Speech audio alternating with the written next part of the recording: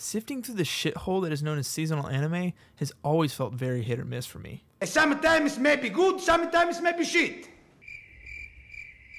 And it just seems like the harder I try to find a good show, the more it starts to feel like a chore and not like an actual enjoyable experience. But lucky for you guys, us YouTubers will do all the work for you. So all you gotta do is sit back, relax, and watch this entire video.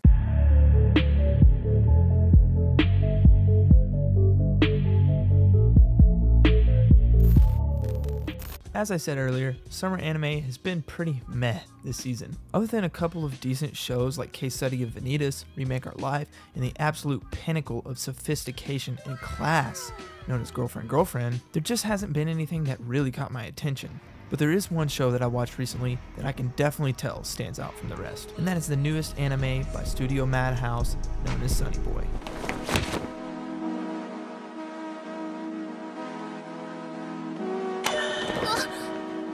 Straight into the first few minutes of Sonny Boy, you can definitely tell this is not your average anime. The artistic yet simplistic animation style sets the tone very early that this will be an intriguing and almost hallucinogenic experience. Also, it doesn't have any ridiculous anime tropes like waifus, oblivious main characters, beach episodes, ridiculous superpowers, and truck coons that can send you into another dimension.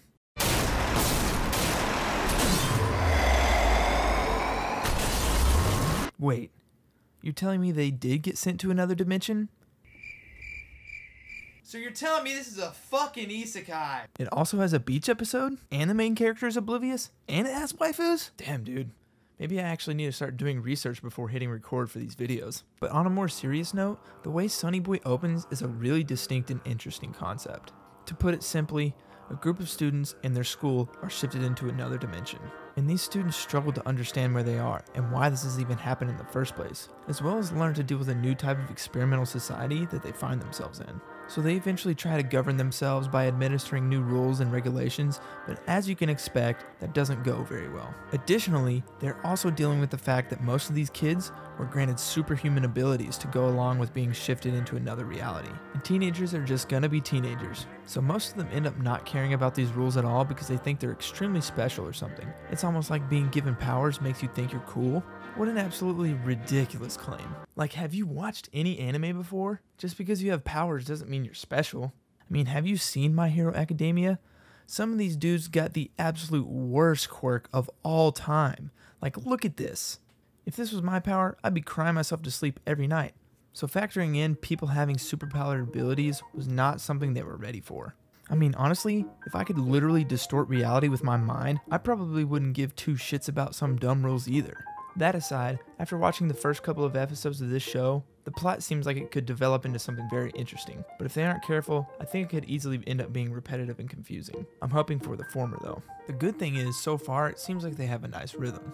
As we go deeper into the story, it's revealed that they actually get trapped inside multiple different realities, and each reality has its own laws and rules in addition to the ones they already tried to establish themselves. I know it's a bit confusing, but just stay with me. The rules for each of these realities tend to be really odd. The first reality enacts a penalty on people who break the rules created by the students.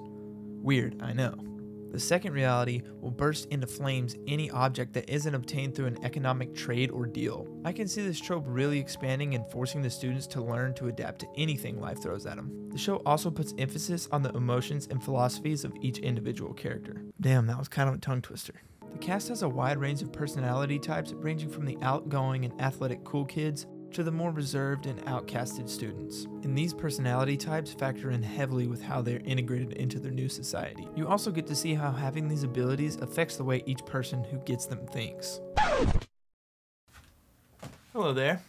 Well, it seems like you're about halfway through this video. Statistically, you probably aren't subscribed to my channel.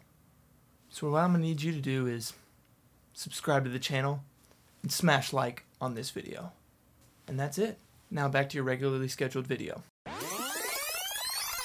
Moving on to another important thing about Sonny Boy is it's an anime original done by Studio Madhouse. If you know anything about Studio Madhouse, they were an extremely popular and highly regarded animation studio back in the early 2000s to mid 2010s. They brought us a lot of classics like Death Note, Monster, Hajime no Ippo, Perfect Blue, Nana, and most recently their hits were Parasite and One Punch Man. Problem is Madhouse has actually declined a lot in quality since around 2015 when One Punch Man aired. But after watching a few episodes of Sonny Boy, this could be the show that easily brings Madhouse back to the forefront of anime. And speaking of One Punch Man, the director of this anime is actually Shingo Natsume, who if you don't know was the director of this,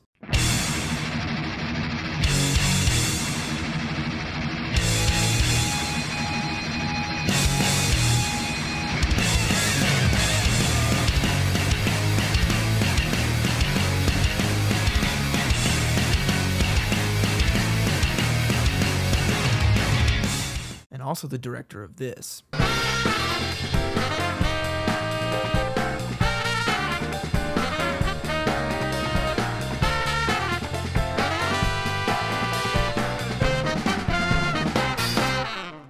Shingo Natsume was essentially responsible for the amazing direction that One Punch Man Season 1 was known for. And like I said earlier, One Punch Man was honestly the last show that Madhouse got a lot of recognition for. So he is again teaming up with Madhouse to hopefully create that same magic. He even worked as a key animator on projects like Fullmetal Alchemist Brotherhood and Mob Psycho 100. And just based off his directing of One Punch Man and Space Dandy, we could see some crazy things happening in the direction of this story, and maybe even see some badass Sakuga and fight scenes. And by now you guys know I'm an absolute sucker for some amazing animation. So if we get anything like what I know Shingo Natsume is capable of, it'll just make this show that much better. There are a few other notable staff members that make Sonny Boy even more attractive. The art director Mari Fujino worked on stuff like Dororo, Devilman Crybaby, and Fate Stay Night Unlimited Blade Works, and all three of those in my opinion are banger anime. And character designer Hisashi Iguchi is known for his work on Perfect Blue. So it seems the staff is in very good hands for Sonny Boy. This show is easily my favorite anime I'm watching this summer. And fall is supposed to be a really stacked season, but for now, if you want to watch a nice and interesting and thought-provoking show, I, Kcorbanime, give Sonny Boy the stamp of approval.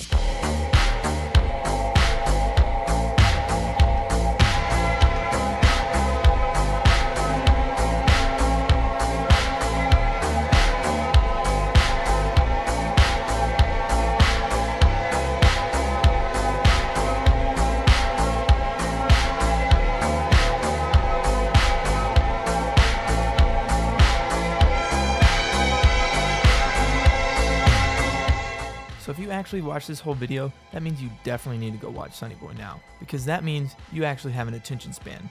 I mean, you just sat through this whole video of me rambling about an anime. That's it for me guys, it's been Kcorbanime, thanks for watching.